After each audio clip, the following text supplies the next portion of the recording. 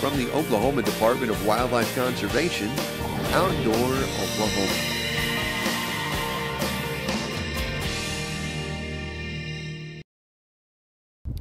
Well, hello and welcome to Outdoor Oklahoma. I'm Todd Craighead, and today I'm joined by Jared Davis, our biologist for fur bearers in Oklahoma. And really, what does a fur bearer biologist do?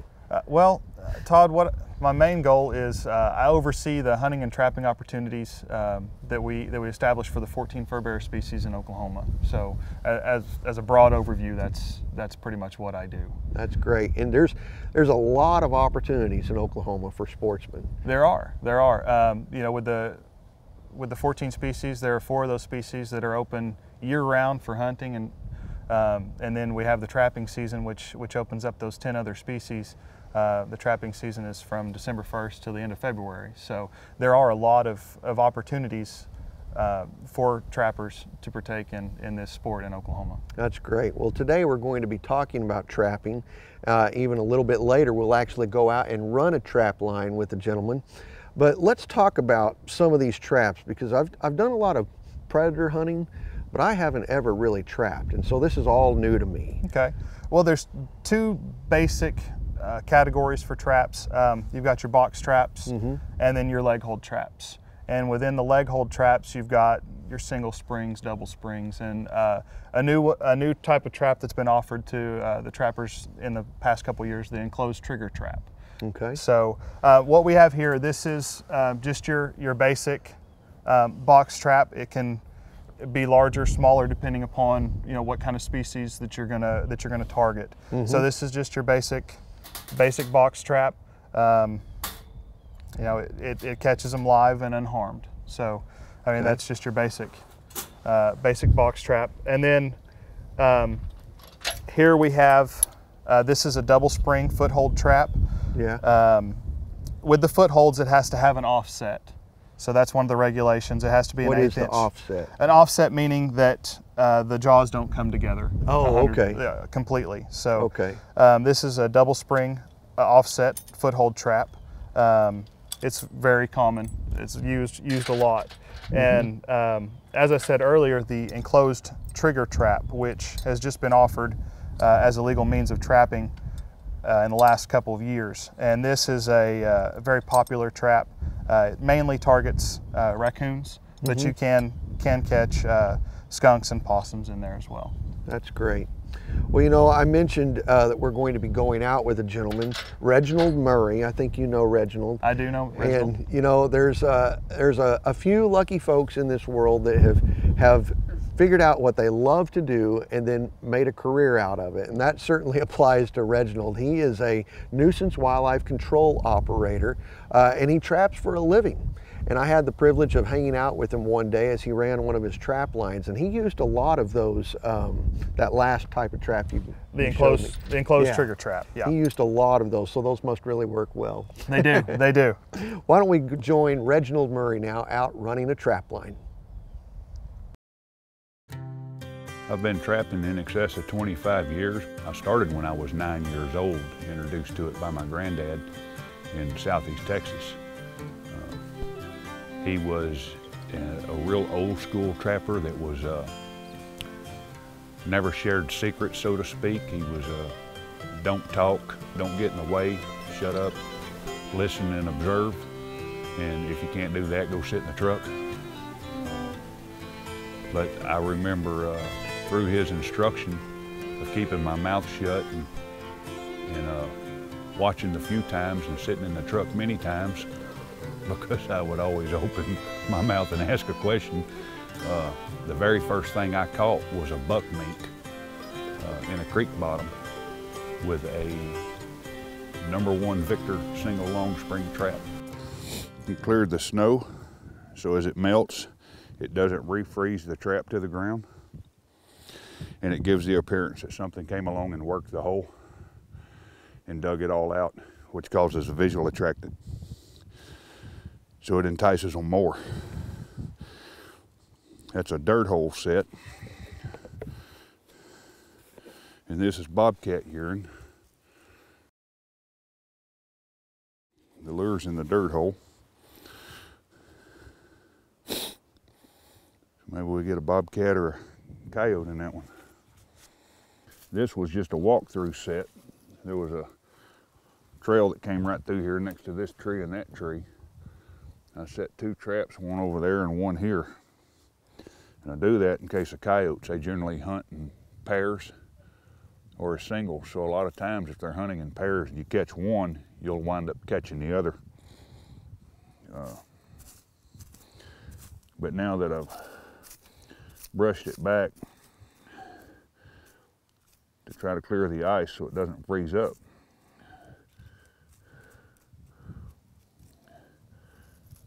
and there was no lure at all on these, I'll go ahead and do what they call a urine post out of this tree and just spray some bobcat urine on it. And the same with that other one.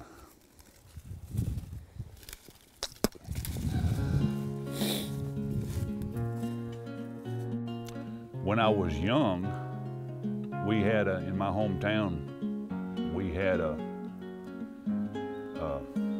restaurant called Ames Fried Chicken. And we'd pass through a field to get to it from the house. And we used to go in there and they had dinner rolls for a nickel a piece. And I used to go in and get a kid's soda pop and 4 dinner rolls for a quarter. And then I was talking to the manager or something one day because he was complaining about rats, and I told him that I could trap the rats. He said that if I was willing to do that, then he'd give me a dinner roll and for every rat I caught, and for every 6 he'd give a soda pop also. So I started trapping field rats for the restaurant, keep them out of the dumpster and out of the back of the restaurant. And before long, I think in about 2 or 3 months, he was having to cook 4 or 5 extra pans of dinner rolls for me, and I was taking them home in a trash bag, and he said that we had to renegotiate. I didn't realize at the time that he was losing money by having to cook all those extra rolls for me, so he renegotiated in a manner that made me think I was getting the better end of the deal. And as I look back on it, that was not the case, but he said for every 12 rats, he'd give me a 2-piece dinner with an extra dinner roll and a soda pop. So I started a transition and put in more traps and catch 12 rats. And then I'd go in, instead of going in every day to get my dinner rolls and soda, I was going in once a week, and then once every 2 weeks, and once every 3 weeks, getting my 2-piece dinner. So that was the first compensated job I had, but I didn't look at it as compensation. One of the things that I do also, as ice melts, a lot of times you can't find dry dirt or siftable dirt. So gophers have an uncanny ability of building mounds even through frozen ground. And the gopher mound is a prime place to find good dry dirt.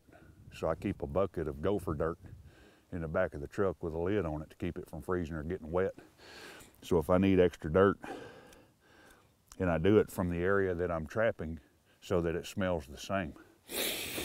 Like I said, the animals, you know, they're anywhere from 100 to 1,000 times more sensitive in smell than humans are.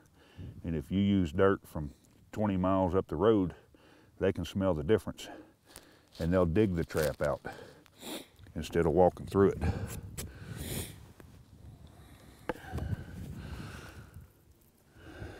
Little bobcat urine on that. And go on to the next set. I tell everyone, you put yourself in the animal's perspective.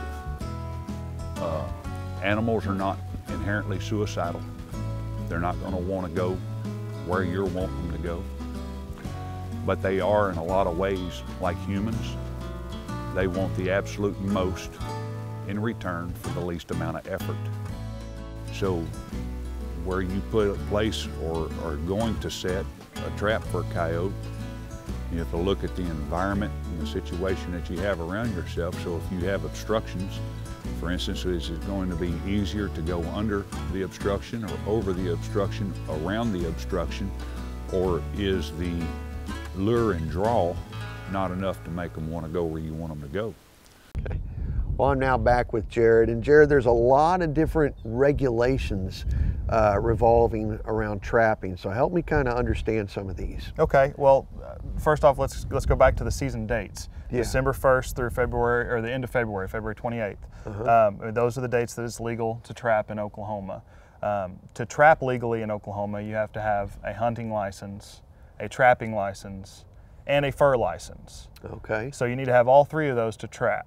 And in what if I have Oklahoma. a lifetime license? If you have a lifetime, that covers everything. So if you Okay. if you're a lifetime license holder here in Oklahoma, you don't have to purchase any of the extra licensing. Good to know. The number of traps, if you're just an average everyday guy that wants to go out and trap with that hunting and trapping license, you can have 20 traps. If you're a lifetime license holder, there's no limit on the amount of traps that you can set. Okay. If you're trapping on your own property, there aren't any types of signage that you need to let people know that there's traps on the property. But if you were trapping on my property and I knew that you were out there, you'd have to have a sign out there that said traps, to let other people know and to let everybody know that there are traps on that property. Okay. This has to be used on private property as well as public property. Okay. So it has to have the word traps on it and be legible. And this has to be posted at every all the entrances onto that property. Okay, like on a fence? On a fence, like right next to the gate, just so people know that, hey, there's traps out there. Okay. All right.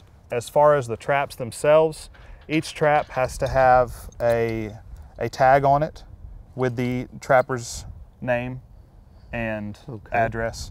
That's just to verify these are your traps. That way, if somebody pulls one of your traps, they know who to give it back to. Sure. So that's something that's got to be on there. It's a regulation in Oklahoma. You got to have your tags or tags on your traps. The North American bobcat and the North American river otter are both listed on the Convention on International Trade of Endangered Species, CITES or CITES, and they're listed as an Appendix 2 species. They have to be tagged and monitored. Not because they themselves are endangered, but because a close relative, the Mexican bobcat and the European river otter, are endangered. So we have to tag those and identify them as a non-endangered species to where they go on the international trade market. That way they know that they were legally harvested in a legal area.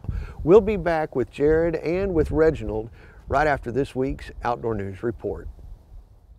Another interesting aspect of fur bearing and trapping is that you can actually sell the fur in Oklahoma. Yeah, that's a really good fringe benefit. Being able to, that's the only season or the only animals in Oklahoma that you can do that with. There's usually 2 opportunities at the end of the fur bearer season to attend fur auctions in Oklahoma, and at that point in time, you can sell your furs. If you don't want to sell your furs and maybe sell them at a later date, within 10 days after the close of season, you've got to have what's an intent to hold form filled out and sent back in, and that'll just give us an idea of what everybody's keeping over to sell for the next year and make it legal for them to sell it later on. So.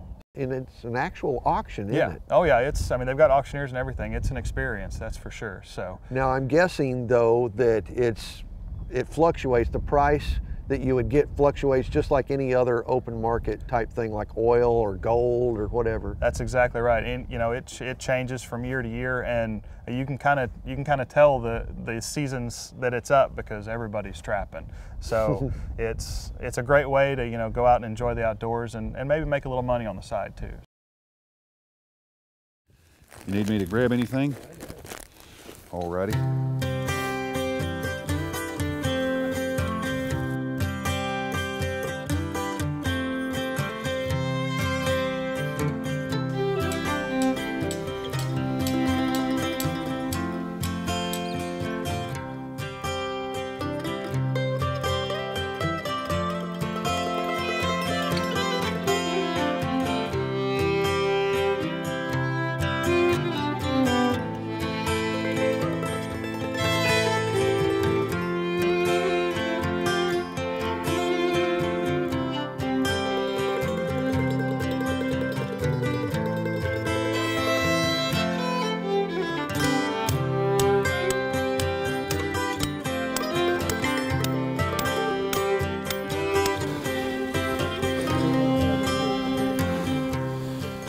Right now, I'm finding a good anchor point for that spike on the bottom of that dog-proof trap to go into without driving it with a root or driving it into it. I don't want to nail it.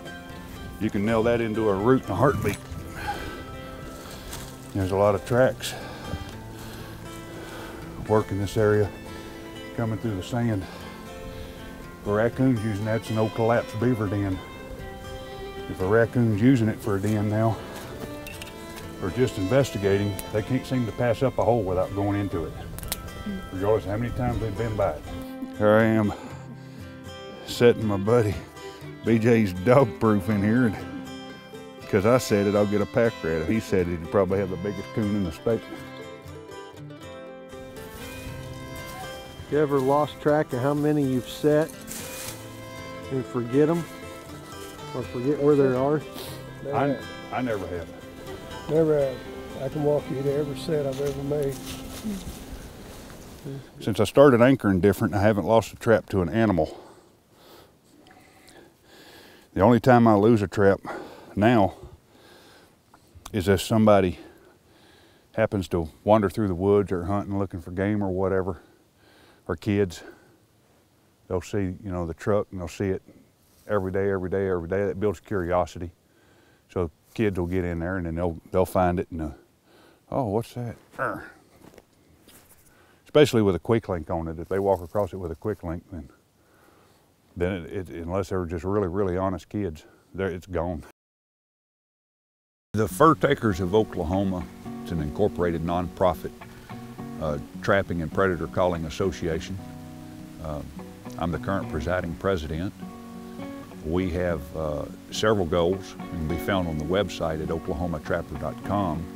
A few of those goals are to educate the public properly, break the misconception about what trapping is, and then provide, you know, the biggest thing is to provide a fun family atmosphere for all of the members and all of the guests. It's open to the public.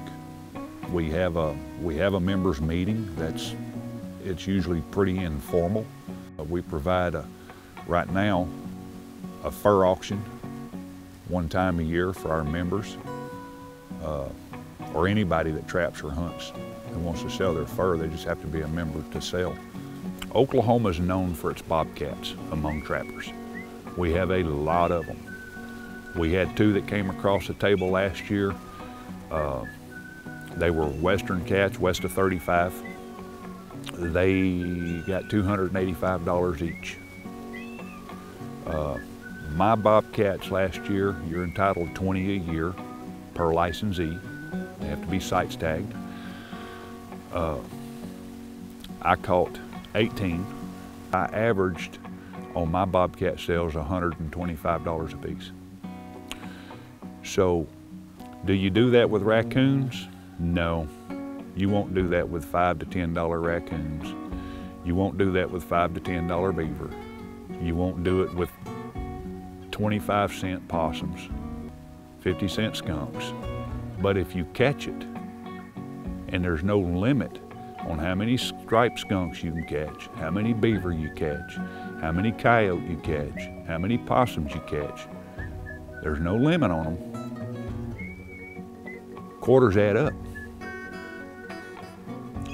And you're carrying on a heritage and a tradition. And if my personal opinion is, if my kids are in the woods running their trap lines, I don't have to go hunt for them on the street. Well, Jared, you know, there are just a lot of opportunities to get involved in fur bearing, whether that's through predator hunting or with trapping. And I, for one, have learned a lot today. Well, that's good. I'm glad, and I hope everybody else has too. You know, trapping is a very time-consuming hobby. I mean, you've got to check those trap lines every 24 hours. So, I mean, it is time-consuming, but it's also really rewarding. If it's something that people are interested in, they just need to go out and try it and give it a shot. And if they know somebody that's a veteran trapper, I guarantee you they're going to be more than happy to pass on that trade. Hey, thanks for joining us today. If you'd like to connect with us more about trapping and other types of outdoor opportunities in Oklahoma, we'd encourage you to get involved with us on social media. For all of us at your Wildlife Department, I'm Todd Craighead. We'll see you right here next time on Outdoor Oklahoma.